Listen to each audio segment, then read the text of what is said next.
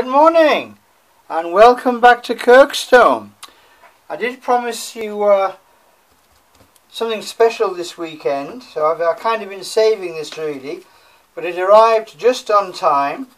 I have a large box which is obscuring probably your field of view, but the exciting thing about this box is that it has a sticker on it.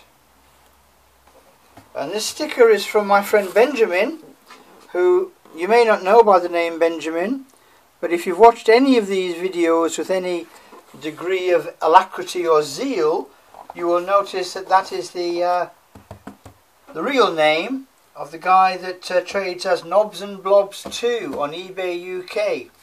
And this is a slightly larger box, so I'm just taking this opportunity to introduce you to the first of Kirkstone's mega hauls, because this is much bigger than a haul, and the quality of the plants we've seen last time round have been absolutely unexcelled, but I'm not going to repeat any of that because it's all on the earlier videos.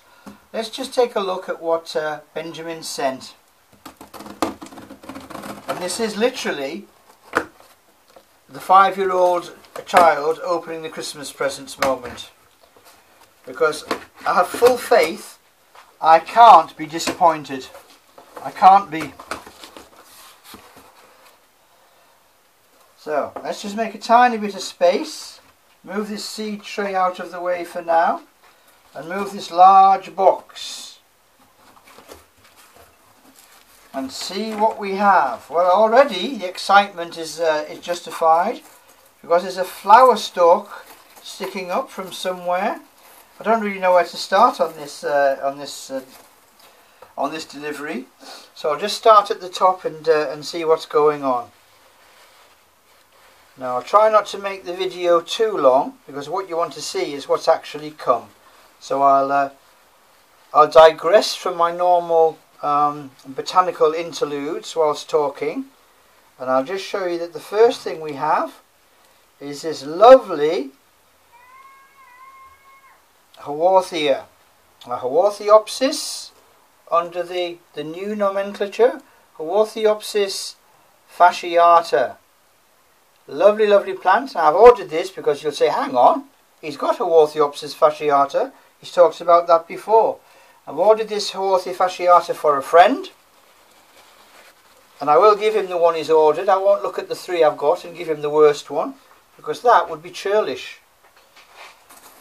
What else have we got? Oh, there's a bit of weight there, definitely a bit of weight. And in this particular little mummified package, in this pseudo-sarcophagus of tissue, we have an as yet unidentified Gymnocalycium. Well. I did promise before, this looks like Ocosteraeneus, I did promise before that we'd be doing an overview of the genus Gymnocalycium very soon. But before we do, just feast your eyes on that. Look at that apple-sized specimen quality, well-rooted, beautifully symmetrical Gymnocalycium. I think altogether now we must have about 30 gymnos in the collection, and it's certainly a speciality field for me. But the fact of the matter is they do often look very similar, and there might only be small details of spination or flowers particularly, which will allow you to differentiate between them. So I'll have to look that one up and tell you what it is on a supplementary video. Now, I have complained to myself about being repetitive, and there are 5 or 6 dealers on eBay UK, as well as the specialist nurseries that I deal with on a very regular basis.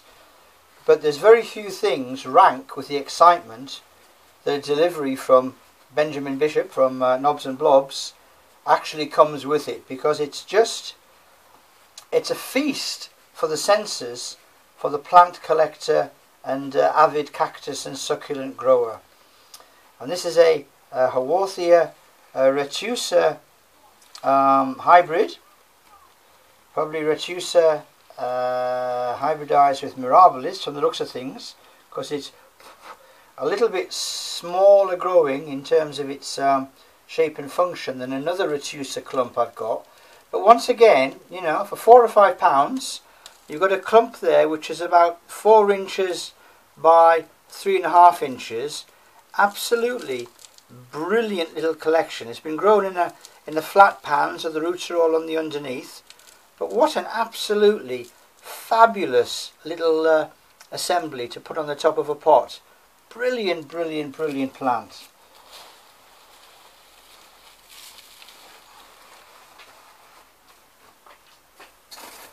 And we're only scratching the surface of our first mega haul. So what else has Benjamin sent us? Benjamin has also sent, again lovingly wrapped and very, very well protectively packaged, a wonderful little Gasteria. Okay, look at that. And again, this looks like a Gasteria bicolor lilliputana, or a form or a hybrid thereof, being grown in a very, very open mix, mixed with perlite. I'm sure you can see that. But there must be 40, 50 heads there, individual little plants growing up from that choice miniature. An absolute little gem. Look at that. Absolutely brilliant. All those babies clustering around the side there. So just imagine that in a shortish pot, like a half pot like this one, which just happens to be here, right in the middle of there, surrounded by a nice, attractive, gritty topping to the pot. What an absolute little gem that is. Gorgeous, gorgeous plant from Benjamin, trading as Knobs and Blobs 2 on eBay UK.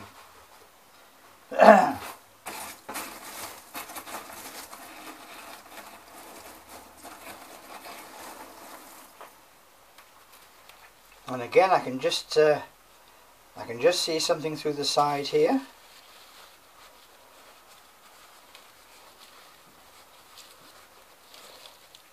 Some sharp spines here, and I know what this is. There's one plant from this delivery that I think I can recognise with a reasonable degree of surety already, because this is the black spined version of a pear which I always associate in my mind. There's the slightly lighter one which tends to have white or very pale grey or very pale green terminal spines to the leaves, and that's Agave Victoria Reginae. Well, this is the plant which for many, many years was known as King Ferdinand's agave. Agave Ferdinandae regis. What a fantastic name. King Ferdinand's agave. And that, of course, is King Ferdinand of Spain. But then somebody realised that the plant was actually named incorrectly. So it was given a later name by another botanist, but because they actually did the write-up in the scientific papers correctly, then the other name has to hold precedence. So this is now known as Agave Nicholsii. Nicholsii. It's an absolutely amazing plant. If I was any good at editing, and I could edit a picture of a mature plant into this to show you what it will look like, but I'm distracted because around the pot, and you can see the circular growth shape there, around the pot has come this wonderful offset. So how long is that there? 9, 10 inches long. So in the wild, this sucker would have grown right away from the plant about 10 inches. So you would be starting up a colony, but with a space between each one. Very Sansevieria-like habit of growth.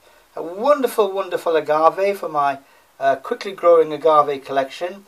Agave Nicholsii, which used to be known as Agave Ferdinandi regis. And those spines, those black spines on the end of the leaves, are razor, razor sharp. Okay, put my agave down there. And I'm knocking polystyrene out of the way. So the delivery is very, very well packed and protected. You can see completely filled with polystyrene tubes, and then the plants are very, very well packed and packaged inside. So I'm reaching down into the mother load now, which with cacti is possibly not the cleverest thing to do. Now look at this. This is a whopper. This is a whopper. Now I've got spiked a couple of times already, so I've got some clues as to what might be coming out here.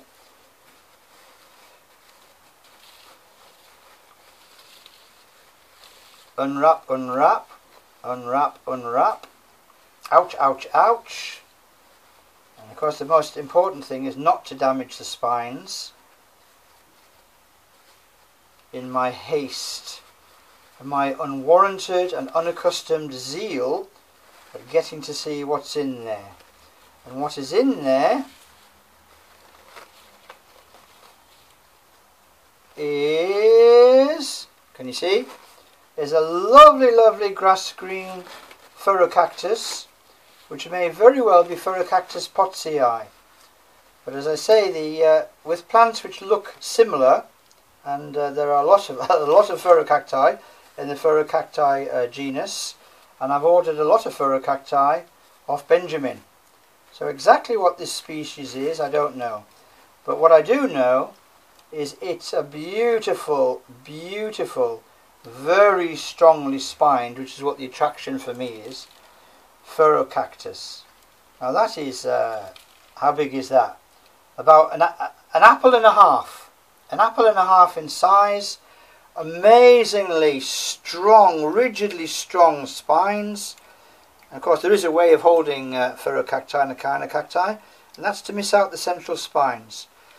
And very, very well developed roots. They can have quite weak root systems. I talked about this before on the videos, Cacti, and some of the YouTube videos show Cacti planted in very large pots, which is a recipe for disaster as far as I'm concerned. And you can see from the contours of this root ball that this large plant has been growing in quite a small pot, and that's because we need these plant balls, these root balls, to dry out quickly. But just look at that. That is an absolute gem, a fortress of well-developed spination. There's no predator going to easily get through that unless they're insect size and they can get through the spines. But there's no goats or donkeys going to be munching on that one. What an absolute corker that is. Beautiful, beautiful genus Cactus, and that's going to have pride of place in my collection. It really is. Put that one down.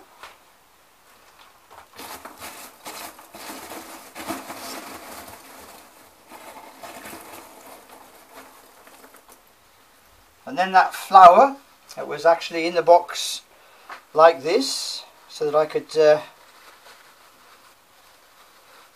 identify that there was a flower, but the plant, to avoid breaking the flower stalk, was placed at the very bottom. And this is another Kelly Griffin hybrid, which I'll identify a little bit later, but related to that whole pink blush, Christmas carol, Christmas sleigh grouping. And as ever with Benjamin's deliveries, you always get slightly more than you expect. Now I don't want to sound as if I'm praising the guy too much, but a lot of suppliers would be cutting these pups off and selling them for 50 pence or £1 each. But with Knobs and Blobs, what will happen is if the plant is growing in a pot and it has offsets, you'll get the plant with the offsets. So you nearly always, with aloes and haworthias, I mean there's the gasteria that came earlier, we talked about that one, and there's the haworthia clump, which could easily have been divided into individual plants. With Benjamin you get the lot. So there's the Kelly Griffin hybrid, and there's 1, 2, 3, 4 offsets coming off that plant. It's tremendous. A very, very honest guy, and plants of really unimpeachable quality.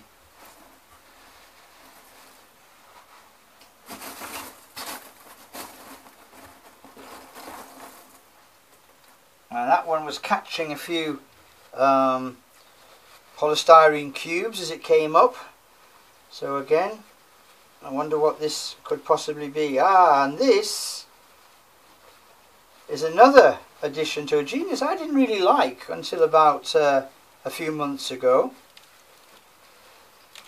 And this having been excited about the Cactus, and having been excited about the agave Ferdinandi Regis, which is now known as Nicholsii, just look at that. Just look at that. That, although it may not look like it from here, is a gasteria. And this strongly growing, thick-leaved, beautifully white-margined plant is Gasteria nigricans. And not only is it Gasteria nigricans, it's a double-headed Gasteria nigricans. And not only is it a double-headed Gasteria nigricans, it's a double-headed Gasteria nigricans with offsets. Again, just imagine that in a pot, growing happily for a couple of years, making a real mega clump of thick, really dark green, hence the name, really dark green succulent leaves. Gorgeous plant.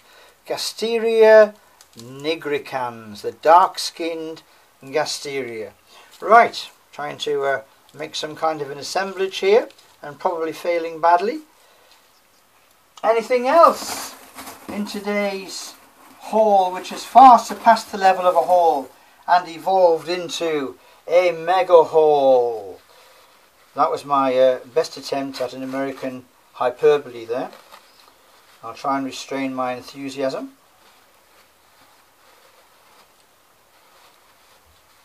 And this next delivery is, well, this is a very rare and very unusual former of my second or third favourite genus. You probably think it was my favourite when you see how many I buy, of an Astrophytum. Now this is a hybrid Astrophytum between Myriostigma and ornatum. And what's significant about that is it's an almost mathematical halfway house between the two. So it has 8 ribs, like Astrophytum ornatum normally does, but it's got the overall physiognomy and smoothness of Astrophytum Myriostigma fanudum, the former, which has got no scales on it, and it has little tiny short spines coming out of the areoles there.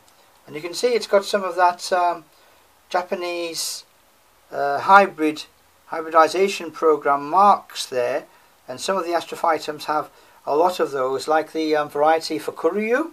So this is possibly a Astrophytum Myriostigma fanudum, the Fukuryu version from the Japanese nurseries, crossed with Astrophytum ornatum. Very unusual, very rare, very choice plant. Alright, place that one down. Any more? Well, something's just gone right up the cuticle of my nail. So almost certainly there is anything more. And this one is taking quite a bit of ginger handling. So I'm handling this quite gingerly because this is penetrating the outer layers of my epidermis with remarkable ease. These spines, although this is still well padded, are very sharp. And this is not a plant you would like to land on should you jump out of a parachute, jump out of an aeroplane without a parachute. And this is almost certainly the most heavily spined Gymnocalycium I've seen. It looks a little bit like Armatum, but I couldn't put money on that. All I know is it is very sharp. I mean, I could put money on that because I know it isn't Armatum, because I know what Armatum looks like. And the only reason I know it's a Gymno Is it because it has that incredibly geometrical shape that all gymnocalyciums have, and each tubercle at the underneath of it has like a little chin, which is one of the most identifiable features, and even another little offset coming there. So when I've identified of all these plants with 100% accuracy, because I don't want to make a total chump of myself by guessing at names, I know it's a gymnocalycium, and what I'll do is I'll photograph this and put it on the Kirkstone Botanica Facebook page, and also on Instagram on Kirkstone Botanica 2007 with a positive ID. Gorgeous, gorgeous plant, again about as big as what? An apple. And I'll add that to the groaning shelf of the mega haul from Knobs and Blobs 2. And I'm still digging. Well, this is a much longer plant, and for some reason Benjamin has decided to seal this one up. Now that's either because it's a real treasure and he doesn't want just anybody looking at it, or it could be because he just simply doesn't want it to unwrap during the postage process. I don't think that was the most efficient bit of unwrapping I've ever done, and I'm going to have a hell of a mess to clear up, so I'm just chucking everything on the floor. But this is, I'm going to guess the genus before I've even opened it, because the spines are detaching themselves and embedding themselves in my finger. So I'm going to guess this is something that wasn't ordered. This is something that my friend Benjamin has sent me as a reward for being such a loyal and steadfast pal. I'll have to ask him what that is, because I've got no idea. It looks like a Sirius of some kind. It's a great plant. I don't know what it is.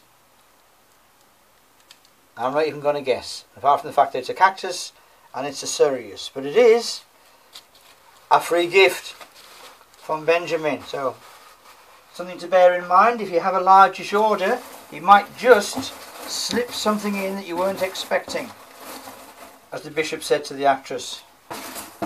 Is there any more?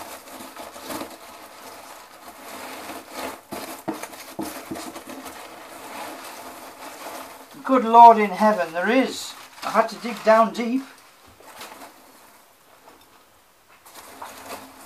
I had to dig down deep indeed. I think I might have struck the mother lode with Gasteria nigricans. I actually can't take my eyes off that plant while I'm looking at the others. So what do we have here? Oh, we have what looks like an unidentified Gasteralo. I can sense the genes jumping out at me. And that is definitely a Gasteralo. I'm not 100% certain which one, but it's another, what's that, 5 inches? Magnificent plant. And again, I will draw attention to the fact that we have 1, 2, 3, 3.1, 4, 5 offsets. So this is very soon going to make quite a notable clump. That's a Gasteralo, which is going to go down there.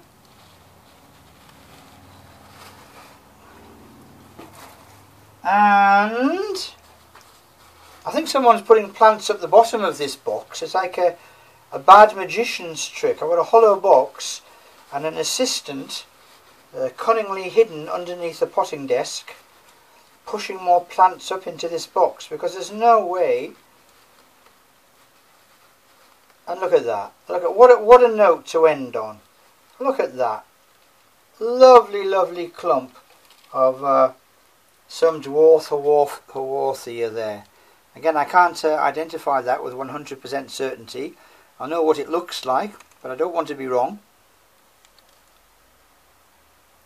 And there's maybe 35, 37 individual little heads there. Looks a bit like Haworthia asperula, perhaps. You can just see those palish green tubercles, those windows at the end of the leaves that the light is shining through. Fabulous, fabulous, fabulous, fabulous, fabulous little clump. So how many clumps of the old Liliaceae have we got? We've got that Haworthia, we've got that Angasteria, we've got that Angasteria nigricans, we've got that Angasteralo, which is rapidly becoming a clump by popping left, right and centre. And we had that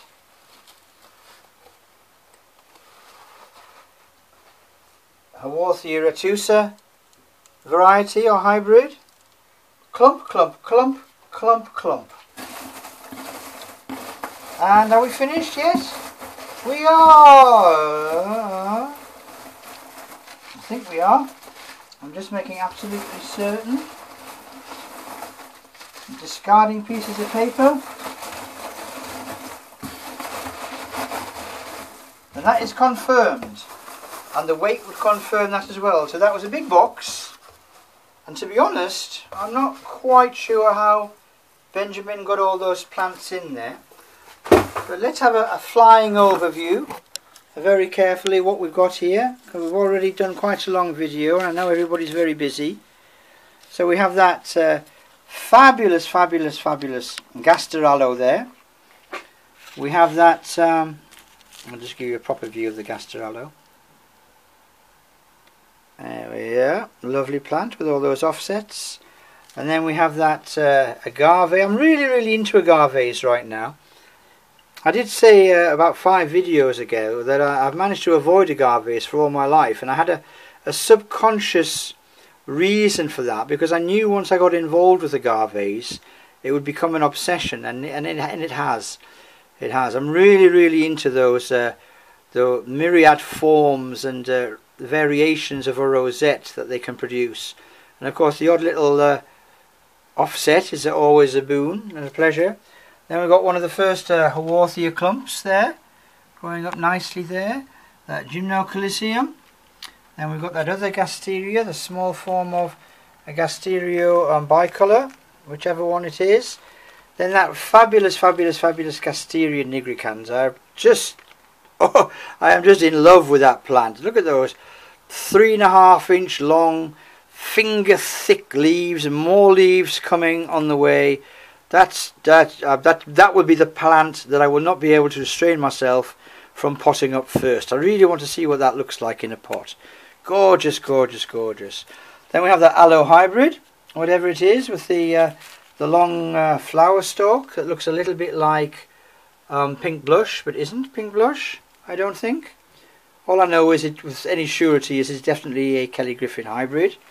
Then we've got that super spiny Gymnocalycium, the one that is quite happily puncturing my hand as we speak. Lovely symmetry the Gymnocalycium genus normally exhibits. One of the things which attracts me to it. Then we had that spicy Cactus. Is it Peninsularis? Is it, well, what is it? What could it possibly be? It's a very spiky Cactus that has a little bit of a look of Gracilis coloratus about it in terms of shape and the rib structure. But I know it isn't Gracilis coloratus because it doesn't have those searingly red, ruby red spines. So I need to check that one up. It may be Potsii. Then we have that Haworthia fasciata. Lovely plant. Those incredibly iridescent white cubicles. But this one is destined to be sent to a friend who I've ordered it for.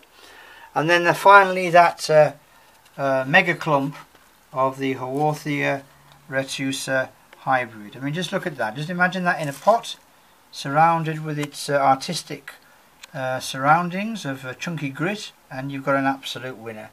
And finally that super unusual, blow some of the dust off so we can appreciate it, that really dark green Astrophytum myriostigma ornatum hybrid, which has got the traces between the ribs of the marks that you see on Astrophytum foucauli.